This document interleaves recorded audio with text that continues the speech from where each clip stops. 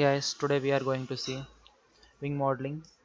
That is not a simple wing but a complex wing with a cambered airfoil section. And today we are going to see tapered and swept wings. Uh, we are using generative shape design, workbench, open mechanical design, wireframe or surface design, or you can also go to start shape, generative shape design. I prefer generative shape design.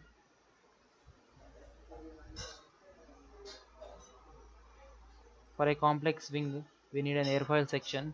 Airfoil is a cross section of wing. We cannot directly put the points and draw a cambered airfoil. So we need to go to internet and directly we can download the coordinates of airfoil. I am taking SC0610. Type SC0610 or any airfoil you know.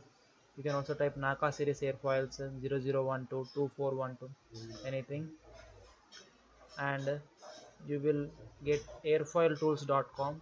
Open that airfoiltools.com and you can find airfoil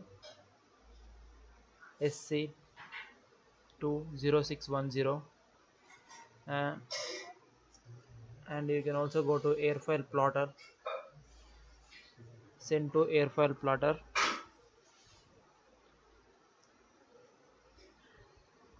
In this you can increase the chord, radius, thickness, and I don't want to change anything. I am keeping as it is, and click CSV file for coordinates. If you click that, automatically a Excel sheet will download with the coordinates. Open that. You will find Excel sheet with coordinates of x and y. Airfoil is a 2D geometry. We will only have 2 dimensions, and the third dimension will give us a wing. And if we scroll down, we can find that camber line, and if we scroll again, and you can also find like chord line dimensions. Don't consider these dimensions, only consider up to airfoil dimensions. Don't consider the camber and chord line dimensions.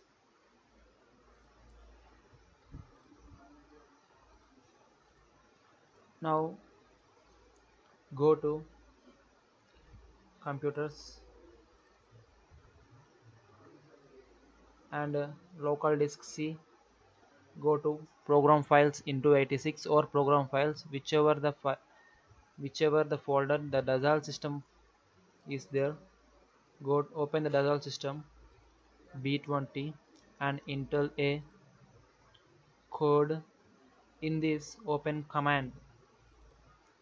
In command, press G and you will have 3 Excel sheets named GST. Copy GSD point spline loft from Excel. Copy the file and paste it on desktop.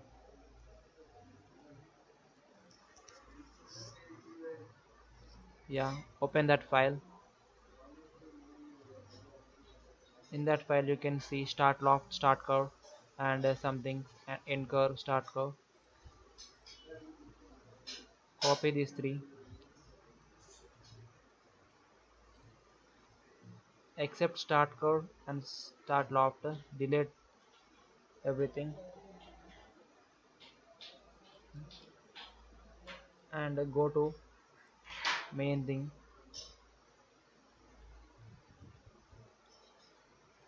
Copy the coordinates,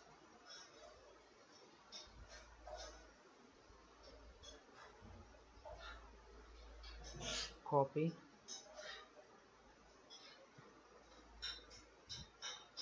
here directly, paste them, and the first column denotes x, and second column denotes y, and third column denotes z. If I want the coordinates in yz plane, just select the dimension, select the coordinates, and move to y and z columns, that is b and c columns, and keep 0 in this column. If you want in xz plane, copy one column of dimension in A and other in C. Now copy this and paste at the end of the coordinates.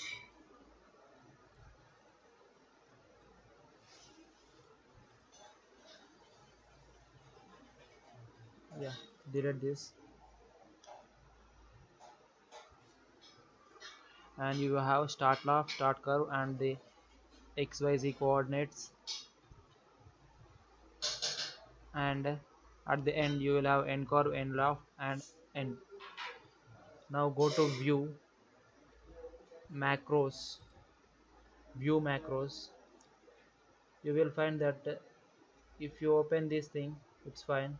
If not, you have to enable macros in your Microsoft Office. Go to options, advanced, or add-ins.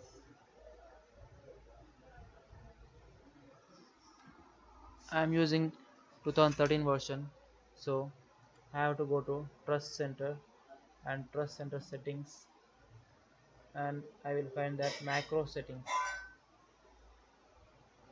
Disable all macros. You can select that enable all macros and click OK. If macros works with you, then forget about the procedure just now I have given, and put the cursor on start lock and go to view macros and click on main, run. If you want only points, then press 1, or if you want points and spline, press 2 and click OK, and this code will run.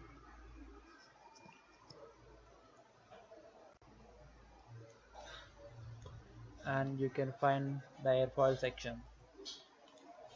You may notice that airfoil section at the end is open.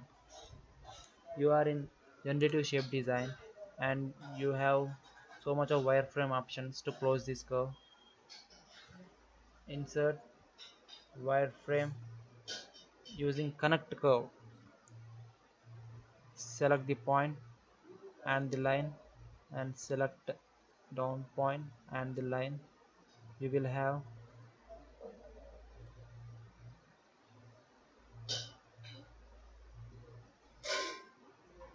take appropriate dimension, and you can also close this thing, preview, and OK. Now you have a closed section, and don't forget to join them.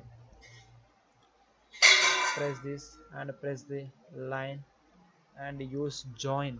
Insert wireframe, surfaces,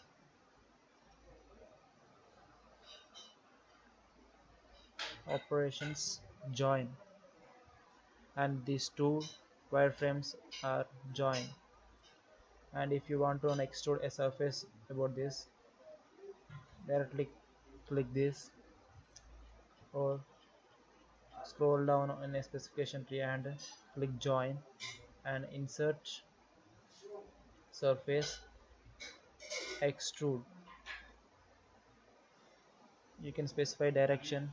I want to specify in X direction, X component. See, you will have a rectangular wing.